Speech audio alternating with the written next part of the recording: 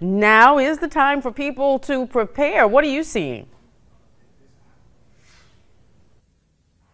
Yeah, Carla, I'm here at Nolan's Hardware, and a few people have actually come into the store asking for different things like for home repairs, like tarps and generators, things like that. Before this, though, we were at the Walmart on Gillionville Road and at the one on Slappy Boulevard, and most people say that they're just monitoring the storm right now.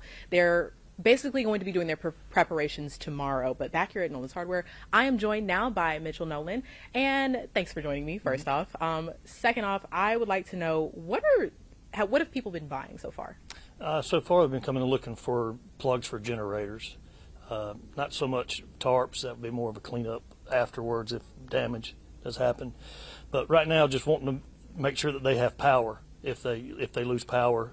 So mainly just generator plugs and generators and things like that. Right. And so what are some of the best items to have on hand for those potential home repairs after a storm? Well, you definitely are going to want tarps, especially if you have roof damage. Other than that, you cleaning up chainsaws, chainsaw blades, things like that. So we sell that, like I said, the tarps, just cleaning supplies in general, and extension cords, flashlights, batteries, things like that you'll need. Yeah. So would this be like the best place to come to get, your power supplies, that kind of thing? It would.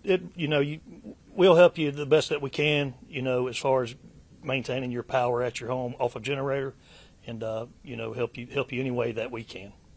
All right, great. Well, thank you so much. I appreciate it. Carla, we'll have more on this later. Back to you.